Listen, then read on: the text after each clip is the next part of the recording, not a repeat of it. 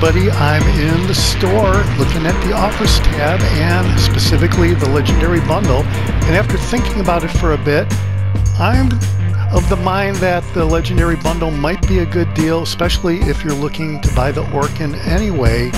In the past the Orkan came with Jerzy Swirski, but now I hear that there is a new commander that is available if you buy the ship. I believe it's the equivalent of a Dewey type commander. It's a general purpose commander, so I believe I'm going to get, or anybody who buys this legendary bundle will get the commander on top of everything else. So the cost of the ship normally is 12,500 doubloons if you go into the store and buy the ship directly from the store. So here for less than 12,500 doubloons, for 11,250 doubloons, you get the ship, you get this flag, and you get this insignia. So for less than the cost, the normal cost of the Orkan, you're going to get the flag and an insignia. You'll be saving about $5 versus the normal price in the store. And here, if you already own the Orkan, you are going to get 18,750,000 credits. That works out to 12,500 doubloons will convert that many credits. So you can buy 18,750,000 credits by going up here and doing the conversion to convert doubloons to credits. So all in all, this does look like a pretty good deal, especially if you do get the new commander. So in the past, the only way to get Swirski was to buy either the Orkan or the Biscuit, the Black Swia. And so now it looks like the only way to get this new Dewey type commander may be to buy the legendary bundle. I'm probably going to be spending this amount of money in the game anyway, and I'm always looking to get more resources, especially credits. So for me, this is something that I think I'm going to go ahead and do. So pay attention to the amount of credits up there on top. I have 8.3 million credits. So when I go ahead and purchase this, that number goes up to 27.1 million credits now. So I did get the 18,750,000 credits plus the flag and the insignia. There was a similar deal like this in the store a year ago, but that was for the Graf Spey, and I went ahead and did that at the time. So okay, so let's go and take a look at the ship and see if that new commander shows up. He will not show up in the commander list, and the Orkan already has Jerzy Swirski. So let's see if, there you go. So Conrad Helfrich does show up. So you do get that new commander by buying the Orkan. So there you go. Base trait is Vesperity, increases the ship's AA damage per second and will increase the movement speed. Inspirations are Eric Bay for Shifty, improves the destroyer concealment, and Jerzy Swirski, hide and seek, increases the ship concealment rating. So this is your classic double concealment setup. As for skills, I have Contact is Eminent, which will increase the torpedo speed. Then I have Look at Me Now to increase the ship concealment rating. Then I have Back in Stock, which will reduce the torpedo launcher reload time. And then I have Steer Clear, which will improve the ship steering and reduce the steering gear repair time. And then over here for legendary skill, I have selected Unstoppable, reduces the engine repair time, gains a reduced mobility with the disabled engine and or rudder, and the range to the enemy ship to activate the special effect is 3 kilometers. Upgrading to legendary rank 2 will increase the radius to 4.5 kilometers. Alright, so let's look at the stats with this setup here. And the important thing is the torpedo reload time, I think, is 67.2 seconds now. Maximum damage is 10,700. Range is 9 kilometers. Torpedo speed has a little bit of an increase of 69 knots. And the concealment is 5.3 kilometers. But in general, these stats will not really change all that much. 70-second reload time with Swirski, 10,700 maximum damage, 9-kilometer range, and the speed is a little bit slower with Swirski at 65 knots, but you have 100 concealment here of 5.1 kilometers. Okay, well that's it for a quick look at how I've got the ship set up with Jerzy Swirski and Conrad Hilfrich. So either one that you use, I guess, would be okay. If you don't have Swirski, Hilfrich is still going to be okay. It won't be ideal, but it will be okay. So let's go out in a standard battle and check out a highlight.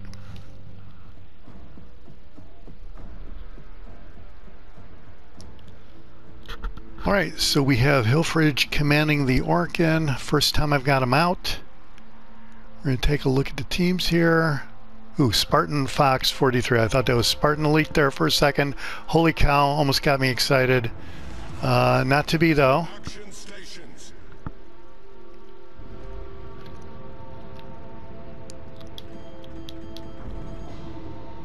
Alright, so 3 destroyers spawned in front of B. So I guess I'm going to come up here and check it out a little bit. Without smoke here on the Orkan, you definitely want to be careful.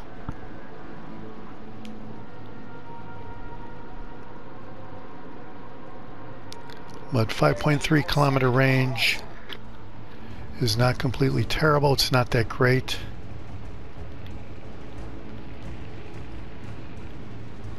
But if you didn't have Swirski, this is about what the average player would be faced with. So in that way, this is a good match to check out the Orkan with its capability with the new commander.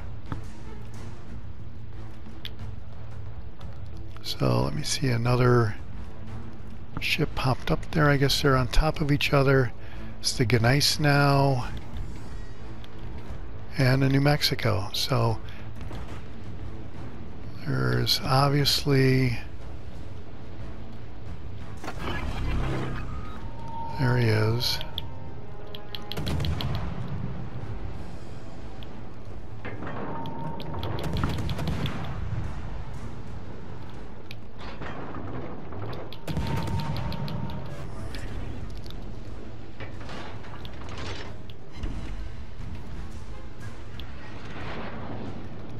And so now I've told everybody where I'm at.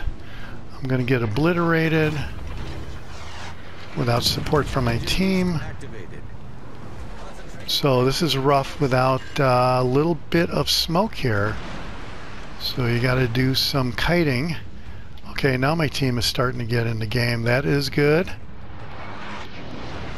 And some more misses. That is awesome. I don't know how well that's going to hold out, but there. Now I am not spotted, so I did escape relatively unscathed there. But I did give up the capture points, so they are capturing B at the moment. And there's that smoke screen, so maybe I can come around this island here and get some torpedoes in the smoke screen.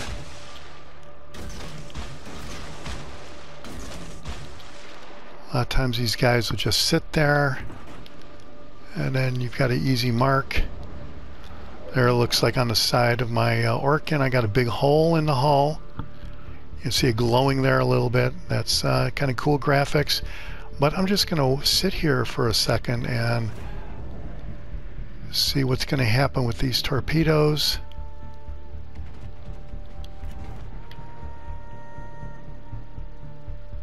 I do have a friendly battleship here, which will attract some of the fire, I'm sure.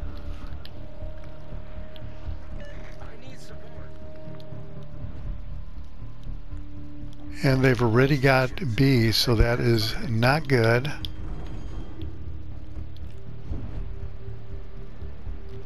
I guess we'll try to get in here and take it. We almost had C. That got reset.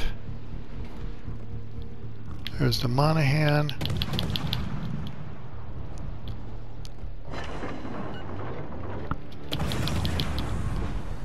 Engine Cooldown boost deactivated. Nice work.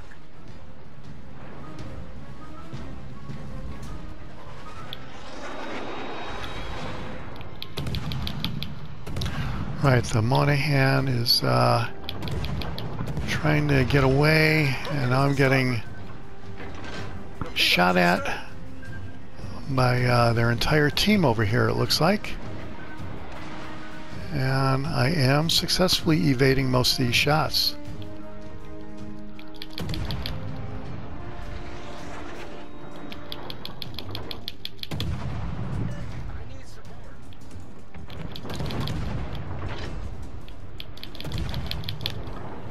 See if these shells hit.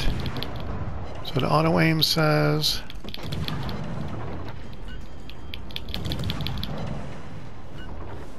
They are getting some hits on him. It looks like he does not have unstoppable, so that is awesome.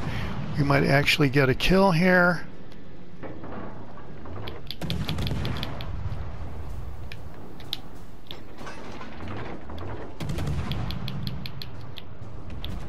Okay, now we're going to, it looks like.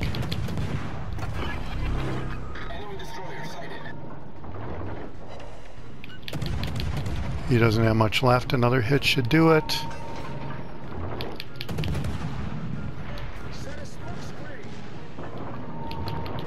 Someone else got him. I was hoping for the kill. But 23 main gun hits, so the Orkan does reload pretty quickly. Now we're going to take some shots at the New Mexico.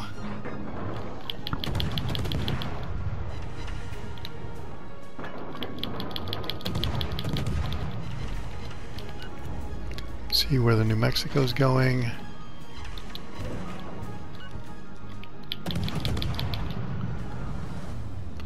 It's a good vantage point behind this island here.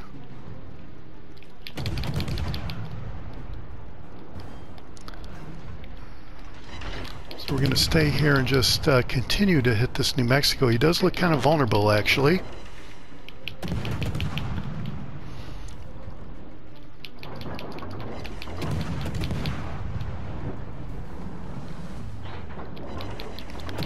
If he comes out here, this is going to be a great target for these torpedoes. It's a great target right now for these main guns. Alright. Very nice. Alright, so now I am going to go after these battleships over here and try to help capture B. Obviously, if you can at all make it happen, you do want to capture these bases. A lot of times I don't because I'm not really all that great at gunfights, but I guess I'm getting better. I'm gonna hit the speed boost and try to get in here. That is not great right there. In fact, that's kind of bad.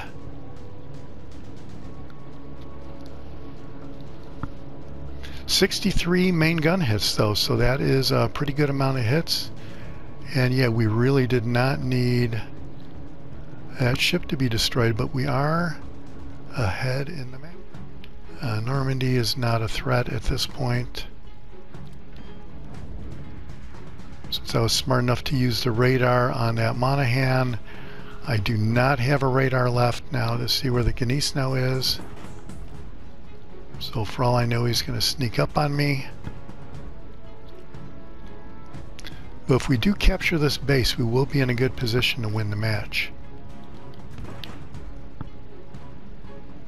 There's a Gneisenau. Is that the same Gneisenau, or is there two Gneisenaus in the match? No, that's the Gneisenau. So I have no problem with a Gneisenau taking this base. I have nobody here to take this base, so this is awesome. I am going to go and try to get the Normandy there. So that is great. There'll be some good XP right there. So we captured the base by ourselves, and it looks like we only have 2 battleships left. So the maiden voyage with the new Pan-European commander looks like it is going to be a big-time victory. So that will be great. And since the Normandy is pretty much occupied with the Arizona. I'm going to try to sneak up on it and take some torpedo hits if he's going to be around by the time I get there. He may not be around. There's another hit. I think if I go around to the left of the island, it's going to take way too much time. So we just have the Genesee now over there and the Normandy. So it kind of looks like the Normandy is making a big turn. Looks like he's not going to be around much longer because of the Arizona right there.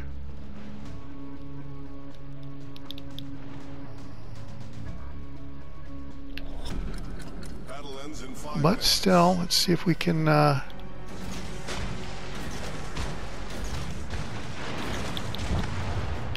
Alright, well the Normandy is gone, and that is the end of the match. So that is awesome.